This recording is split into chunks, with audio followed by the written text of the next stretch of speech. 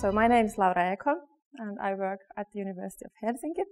I'm an economic and social historian, and I've promised to talk to you about my current research, which is about ready-to-wear industry in Sweden and Finland. And today I will talk about the rise, the short golden days and rapid decline of the industry, first in Sweden and then subsequently in Finland.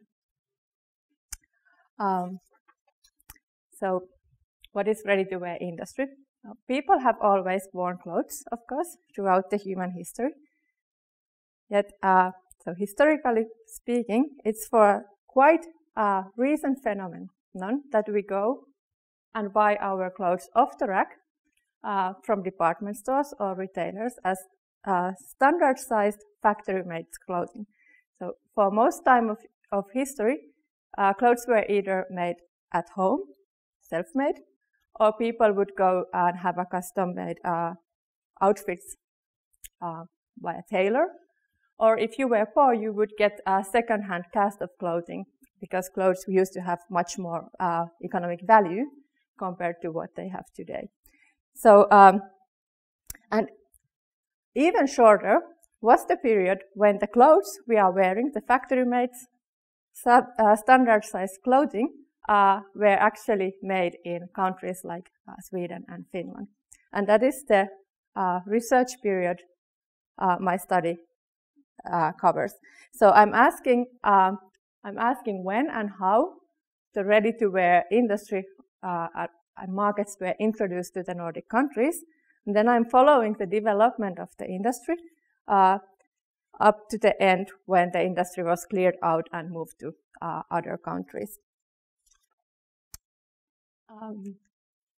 Because, so today, most of us, I guess all of us, we have ready-made clothes. Our clothes might be designed in Scandinavia. So the branding, the logistics, the marketing may be in Scandinavia, but most of our clothes are almost for sure they are made somewhere else. So now what used to be the factories where the clothes were making, it's rather part of the industrial heritage. And specifically, so the research period I'm talking about, it's from the late 19th century to the 1990s. And in my data, in my research data, there is one specific company, TH Lapidus, which exemplifies and illustrates many of the aspects that are really important for my study. So I'm taking Lapidus with me to give you some idea what my study is about. Lapidus was established in Burgos in 1882, and it was working, or it was in business until the 1990s. And this is the old factory building in the outskirts of Burgos. It's now about to be demolished soon. Why is ready-to-wear industry interesting?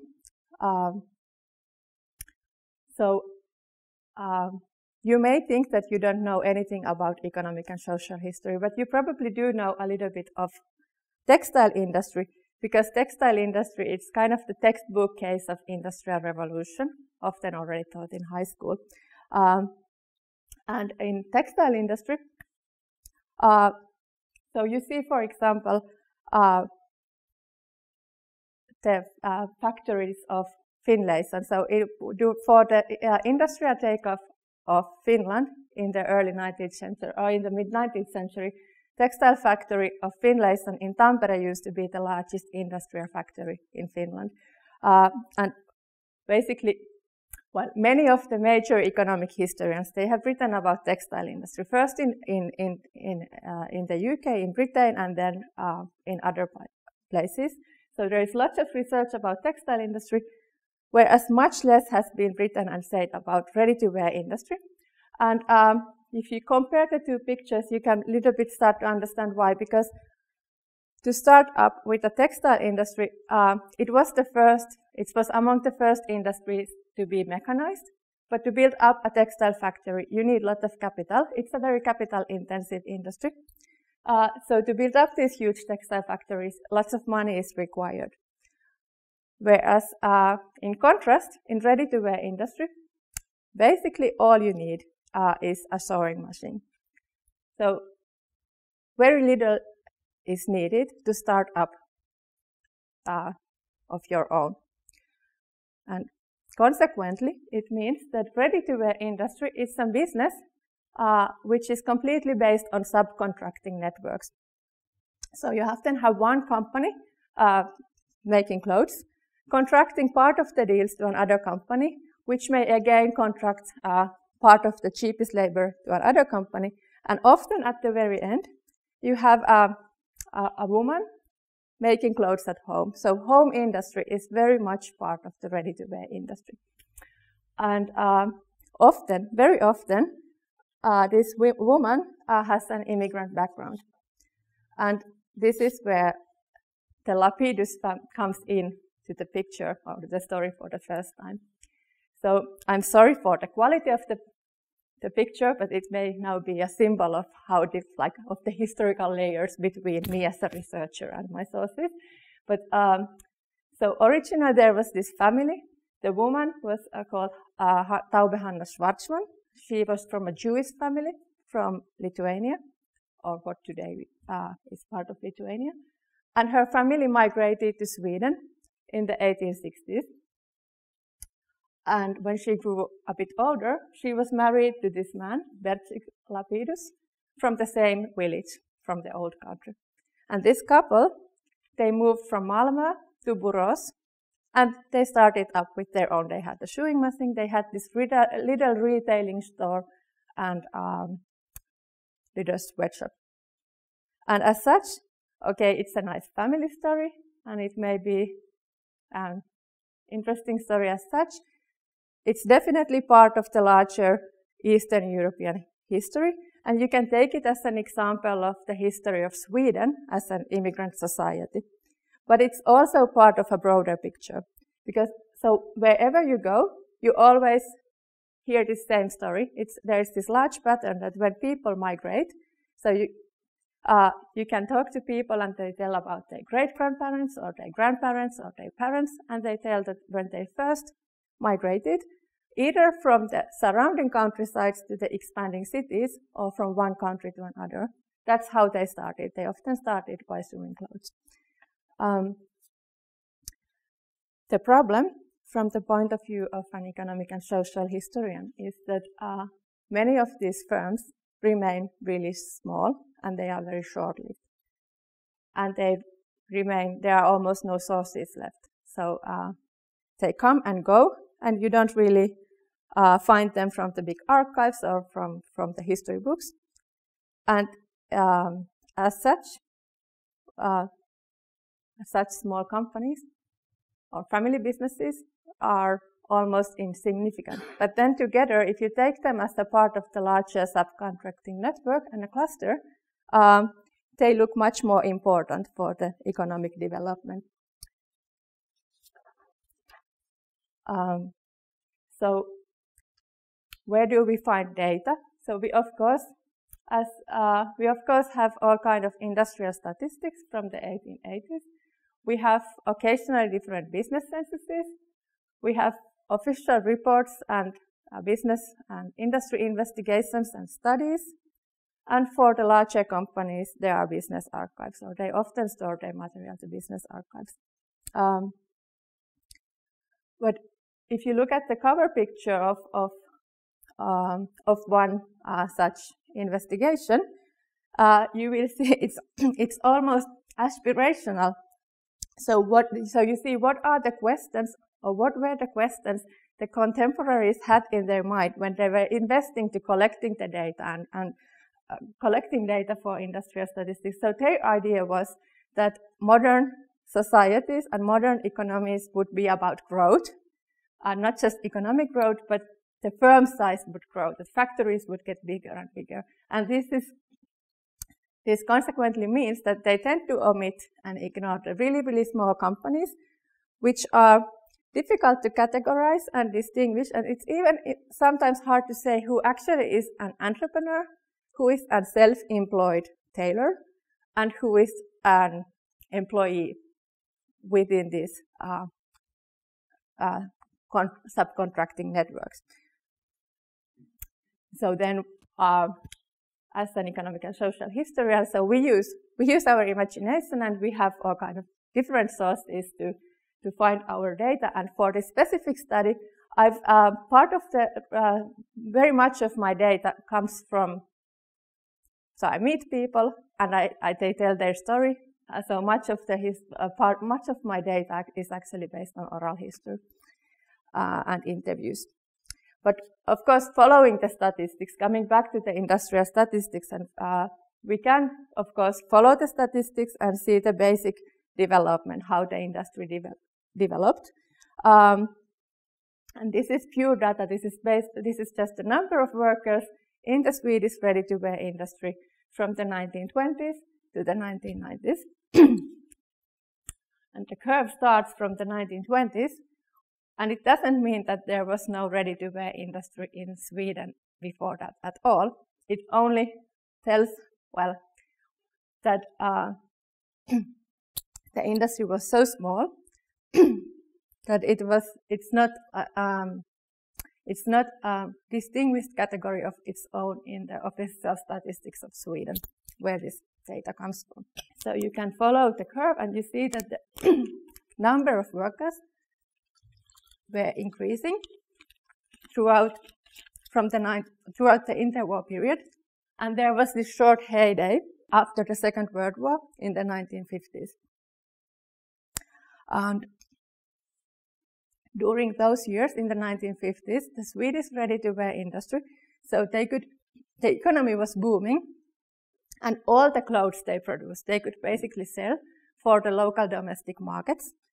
The purchasing power of the Swedish consumers was growing, and the factories and the sweatshops, they could basically offer jobs for each and everyone who would just come in and be willing to work in the industry. And what happens then in such a situation? Of course, the wages tend to go up.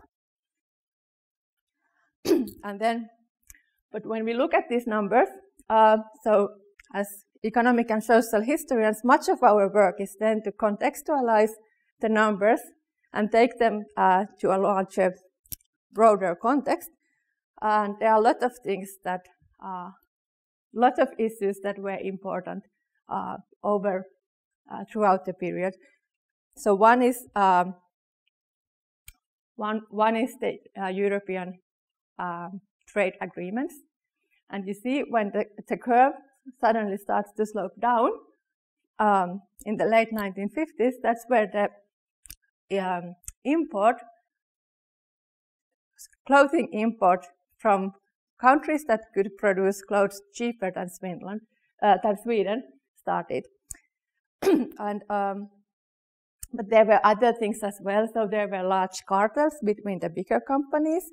Then there is labor market regulation, which made home industry much less of an interesting alternative. And there are regional politics. There were governmental money subsidizing, trying to help the industry when there was this crisis and the industry was going down. So there were subsidies from the government, but they also wanted to spread the industry to remote areas in Sweden where there was more unemployment. So that's the basic story. But let us go back to the short golden period in the 1950s and try to look what it looked like. So you very seldom have actually pictures from the factory level, but this is what it would look like. This is another company, it's Algots, but it's also from Borås, from west of Sweden. And the picture is from the mid-1950s, and you see all these women making clothes, and you can imagine the noise and how dusty it is in an industry or in a factory hall like this. Many of the women were immigrants, and most of them came from Finland. And then, as said, soon, in the end of the 1950s, the industry in Sweden got into big troubles. And what happens then? So a lot of the small companies, they just disappear. Many of the family companies, they just don't find anyone to continue with the business. And then there are mergers, larger companies merge together. And at this point, Lapidus again gives an example of one alternative what the industry owners could do in this situation. He is the grandson of Taubehanna Lapidus. And at one point, he bought all the shares from the rest of the family. And it was during his period, the company Lapidus was really flourishing, and they were very innovative, trying to new things and growing very much. But in the 1960s, he decided to sell all the shares to a Swiss company called Schappe. So now the internationalization gets in. And very soon, Schappe merged with an American company called Burlington. So from now on, we still have Lapidus in Borås, but it's no longer a family business. It's rather part of this really large international corporation. And at the same time, it was no longer profitable to make clothes in Sweden. So what would they do at this point? They would decide to relocate. And where would they relocate? In the late 1960s, early 1970s. They would relocate, or they did relocate to Finland. So this is now Lapidus in Loimaa, in west of Finland. And for a little while, from the 1970s to the 1980s, Lapidus was producing clothes, like ready-cut clothes in Loimaa, in a factory hall like this. And now you can, all these Swedish companies investing to Finland at this point, they were boosting the Finnish ready-to-wear industry. So you can basically think of the same kind of curve going first up, then short golden period, and then rapid decline for Finland, but it just took place 20 years after Sweden. But in contrast to Sweden, where the ready-to-wear industry was mostly a domestic industry, and the industry was producing clothes for domestic markets, in Finland it was an export sector. It was an export sector, and many of the clothes produced in Finland, they were meant for the Western markets. So you see, this is from a weekly magazine, Anna.